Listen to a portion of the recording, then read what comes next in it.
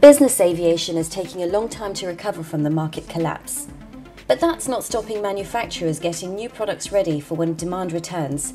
Perhaps by 2015, Cessna completed certification of the Citation M2, a revamp of the Citation jet. And with the updated Citation X, it recaptured the fastest civil aviation crown, just beating Gulfstream's G650. Bombardier certified its Learjet 75 update of the super-light Learjet 45. It began flying the upgraded Challenger 350 super mid-size jet, in secret at first, and rolled out the all-new, all-composite Learjet 85. Embraer's first mid-size jet, the Legacy 500, is progressing toward completion in the first half of 2014.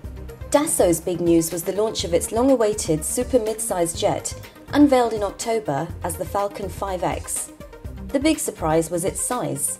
The 5X has the largest cabin cross-section of any dedicated business jet.